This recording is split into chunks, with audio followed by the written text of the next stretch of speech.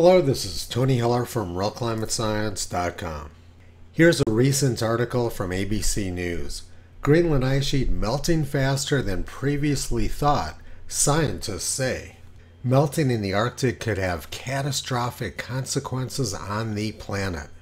And here's another article. Greenland's glaciers might be melting 100 times as fast as previously thought.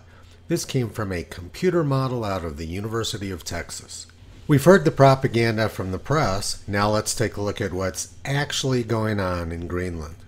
This composite of graphs from the Danish Meteorological Institute shows the surface mass balance of Greenland over the last 7 years. The surface mass balance is the difference between snow accumulation and melt on the surface of the Greenland ice sheet. For 5 of the last 7 years, including this year, the surface of the Greenland ice sheet has gained more ice than the 1981 to 2010 mean. The mean is shown as this gray line in the graph. Since September 1st of last year, the Greenland ice sheet's surface has gained almost 600 billion tons of ice. The surface mass balance was also above average during 2017, 2018, 2021, and 2022. But never mind actual data, ABC News and some scientists say the Greenland ice sheet is melting faster than previously thought. And the University of Texas says Greenland's glaciers might be melting 100 times as fast as previously thought. This is fairly typical climate propaganda, which has nothing to do with reality. Greenland is gaining ice now, but it wasn't always that way. In 1939, it was reported that all the glaciers in eastern Greenland were rapidly melting. It may without exaggeration be said that the glaciers of Greenland, like those in Norway, face the possibility of a catastrophic collapse. This was reported by Professor Hans Ullmann, who was the leading Arctic expert of his time. These photographs are from a paper he wrote documenting disappearance of glaciers in Norway. The top picture was 1869, the second picture is 1933, and the bottom picture is 1946. In 1952, a leading American expert, Dr. William Carlson, said, "The polar ice caps are melting at an astonishing and unexplained rate and were threatening to swamp seaports by raising the ocean levels." He said that the glaciers of Norway and Alaska were only half the size they were 50 years earlier. Here's an article from 1903 documenting the melting of Greenland's largest glacier, the Jacobshavn Glacier. During the second half of the 19th century, the Jacobshavn Glacier retreated about 8 miles and lost 20 to 30 feet in depth. The glacier retreated very quickly from 1850 to 1950, and then the retreat slowed quite a bit. And in recent years, the Jacobshavn Glacier has been growing, according to NASA. According to the official hockey stick graph of the United Nations Intergovernmental Panel on Climate Change, the second half of the 19th century was the coldest 50-year period on record. Yet Greenland's largest glacier was melting very rapidly during this time, and now the glacier is growing.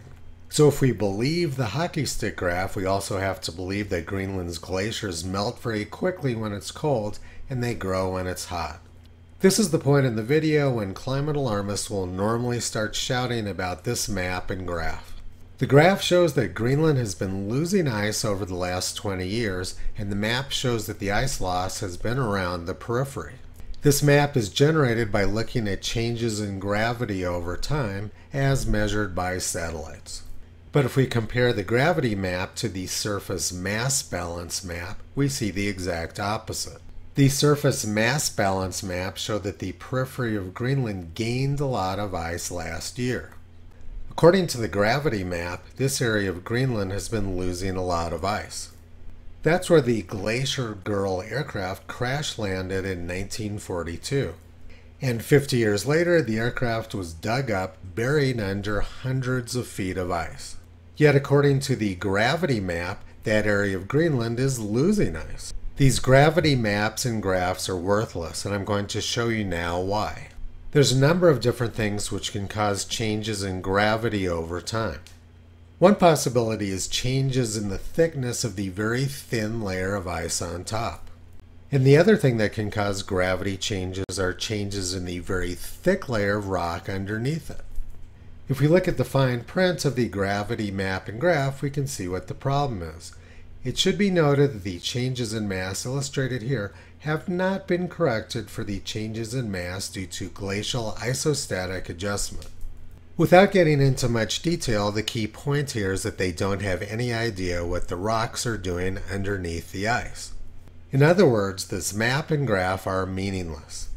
Their map shows ice melting in places where it is rapidly accumulating. A few years ago, the editor of the Lancet wrote, "The case against science is straightforward.